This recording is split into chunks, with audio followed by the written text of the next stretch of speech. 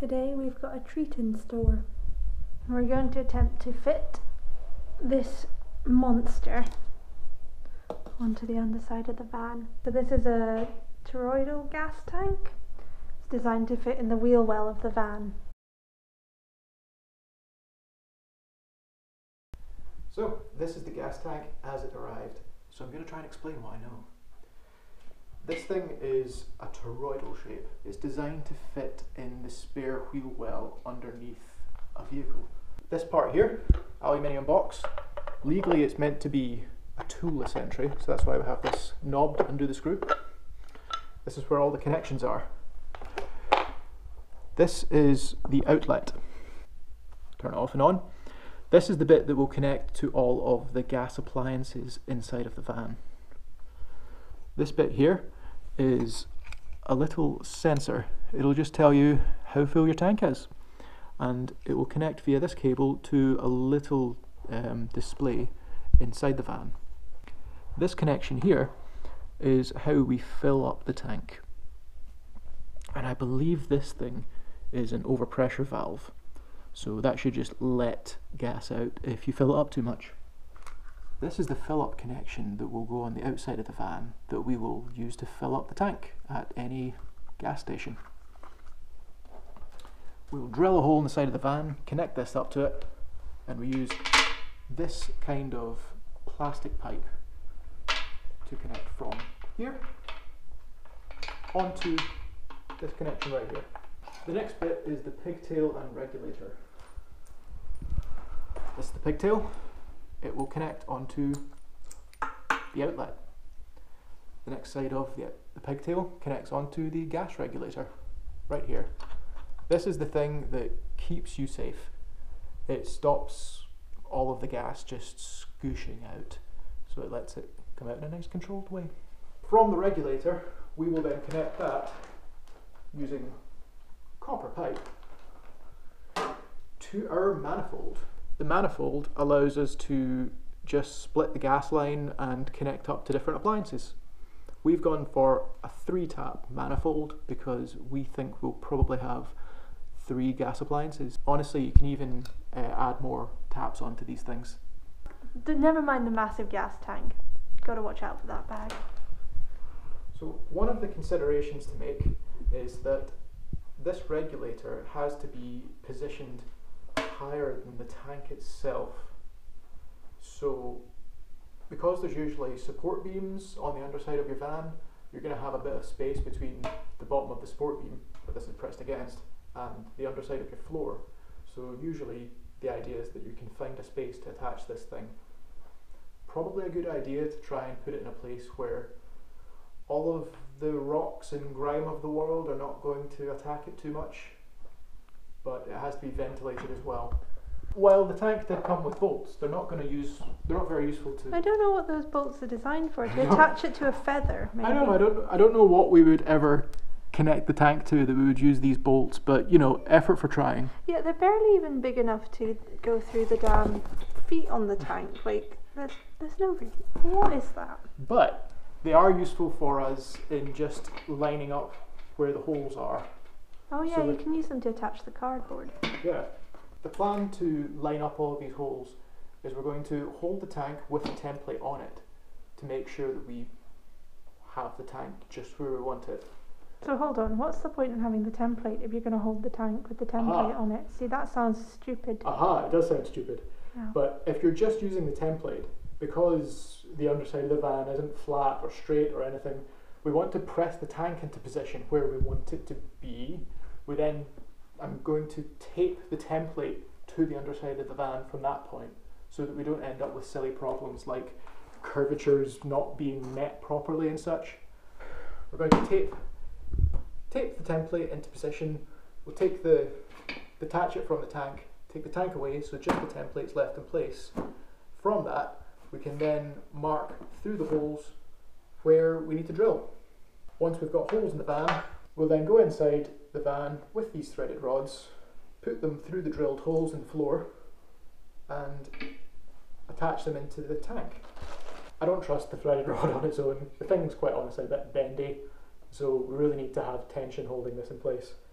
we're going to thread the bar all the way through the feet, and to really secure it, we're going to use a nylon locking nut on the underside. Then, working our way up the threaded bar, we're going to have a washer and a nut pressed against the underside of the van, and then on the inside of the van, so the top side of the floor, we're then going to have another washer and another nut. If my thumb's the floor, we're going to have another washer and another nut pressing down.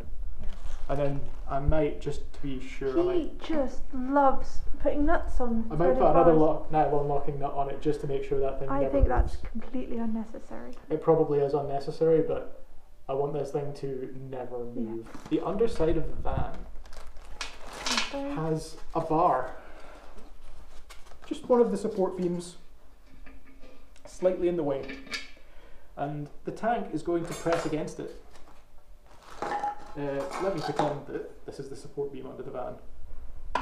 So, what we're going to do is we're going to put, haven't decided whether I'm using insulation board or polystyrene, but these things actually don't crush, so they should be able to take the load of this tank pressed against the underside of the van. We're going to put a bit of polystyrene or insulation board between the tank and the support strut on the underside to try and just give us a little bit of space between that support strut and this box, so that we can always put this box on. We're going to attach this to the support bar, probably with some Sikaflex. One other thing that people like to do with these tanks is spray them with chip resistant paint, and I'm not even entirely sure if it's definitely needed, but it's definitely a good idea. Stones and stuff will hit it and chip the paint, and then it will rust.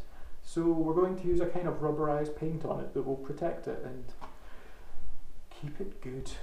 So I think that's us. Super simple stuff. Oh gosh, so simple. Yeah, really easy. So that's going to go. So you can see why it's taken us like 3 days of staring at it to come up with that plan. Yeah. And then once that's all installed, we're going to get a gas safety officer to come and check it before we actually use the thing. Wish us luck.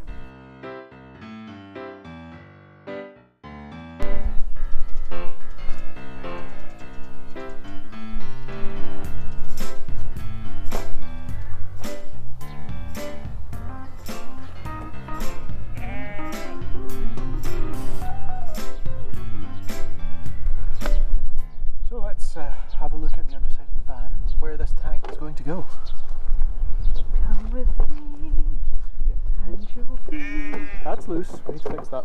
In a world of pure imagination. It's not made of chocolate under here. Oh. It's actually really difficult to film the other side of the van. Yeah. This space right here is where a spare wheel is intended to go. But this is where the tank is going to be. This is the bar that I was talking about that's in the way. It's only a little bit in the way, so we need to just put a little bit of spacing stuff on it. The bar is not in the way of where the welded feet go. The welded feet should be able to just point straight up through the floor, and we can bolt them on the other side. Well, let's see how this goes.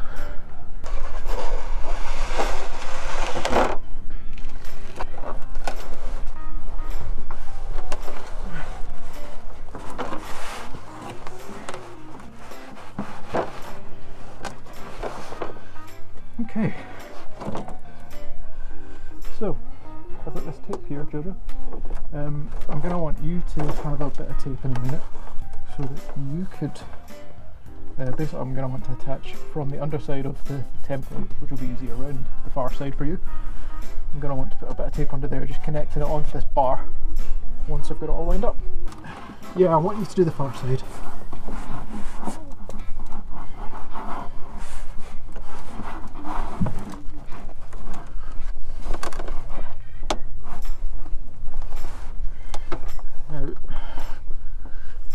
next question is, are you content with where the feet seem to be? Does that seem to be okay? Yeah. Good. Just let me give it an extra press.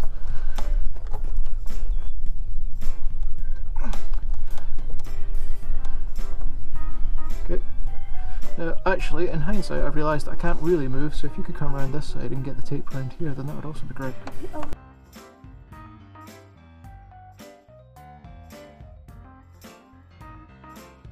Where do you want it taped? Here?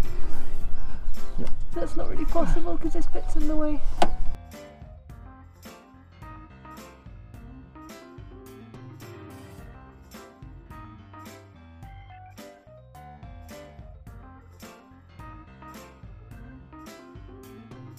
Right, you just keep holding the cardboard off.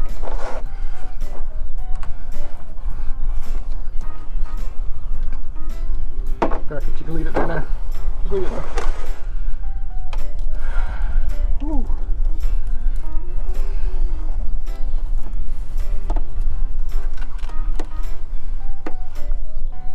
Yeah, there's probably less faffy ways we could have done that, but I'm happy to have done it this way because it's this curvature of the cardboard around the right side here that I always wanted to account for.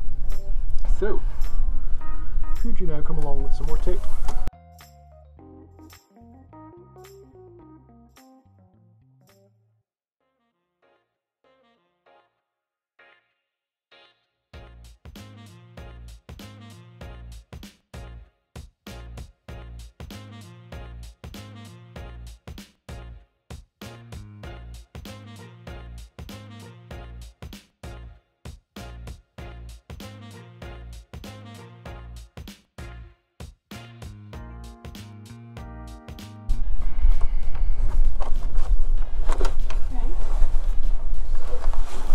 I don't really know how, like, how this is supposed to work either. Oh, using that, not the pen. Both. Use that to project, try and get the pin up through it as vertically as possible, and then use the pen to mark around it. See, that's funny because I don't know why you're making such a fuss about where the cardboard is when this is going to be off anyway. But then we take it to the top side.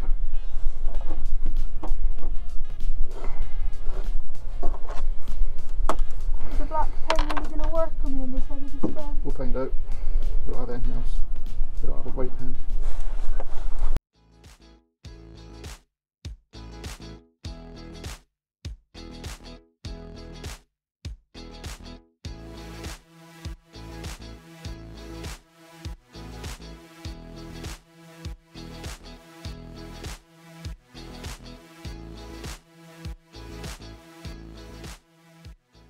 Yeah, that pen did nothing. See the marks? No, I can't have it. Yeah, the pen's run out of ink.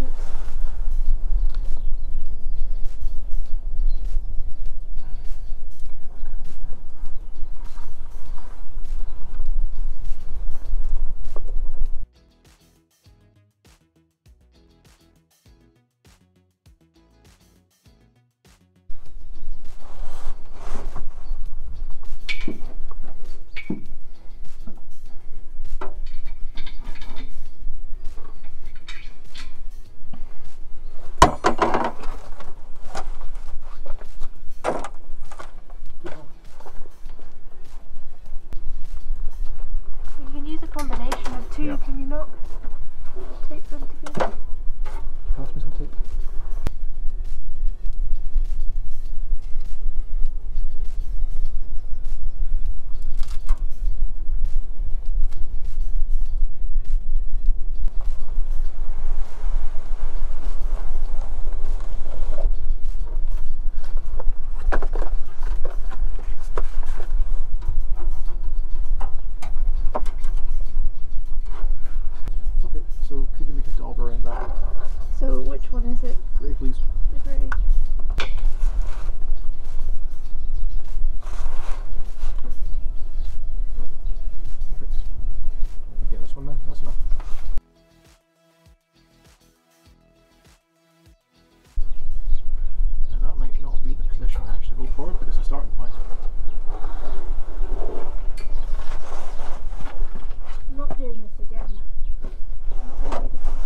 Good thing we've only got one tank to go up.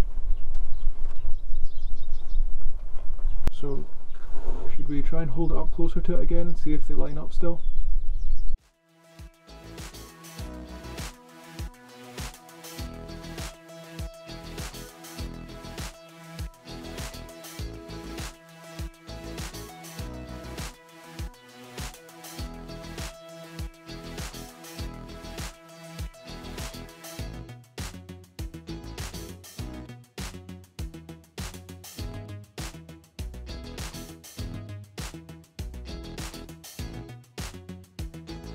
Okay.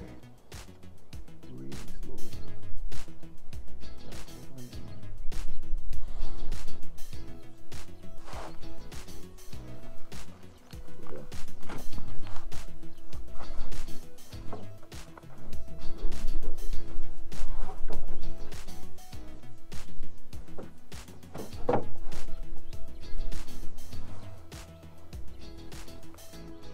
Keep coming. Are you fighting again there?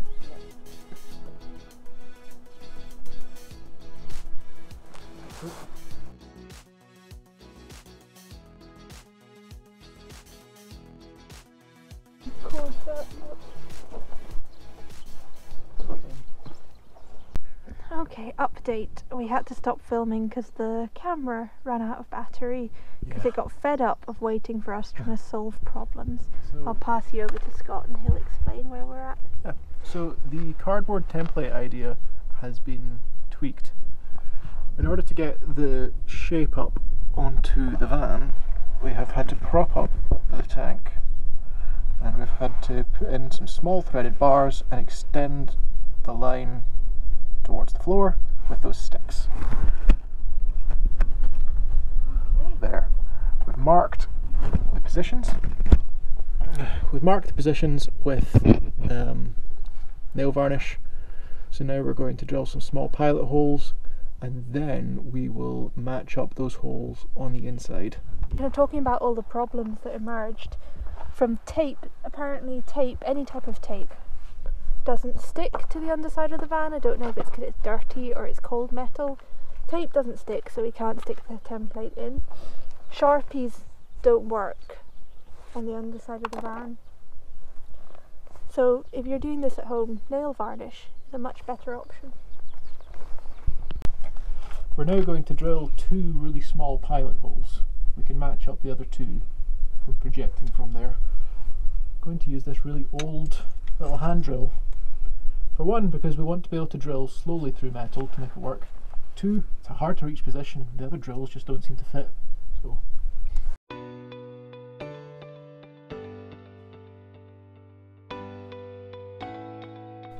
We've drilled through from underneath. That's alright, I'll zoom in. Here and here. Now we're going to match those up with the template and go from there. Pilot hole central. We've just checked all the widths of the Sharpie marks against the spaces between the welded feet on the tank, and they all match up, 40 centimetres. So we're doing well.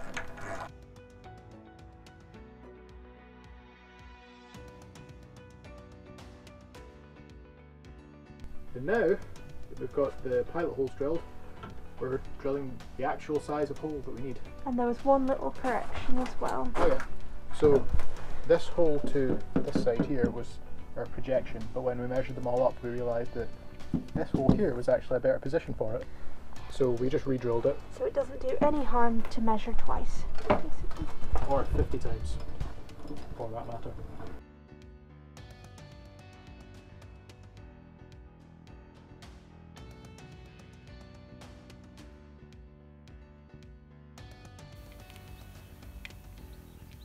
All that's left to do now is put some hammerite on the holes that we've drilled and then have lunch while we let it dry.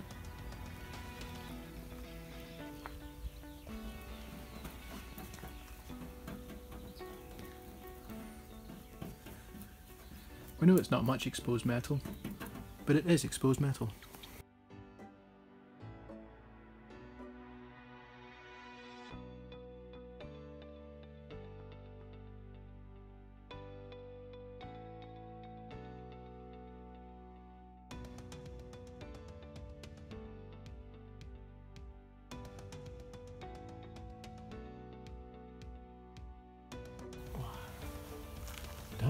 Lunchtime. Yeah.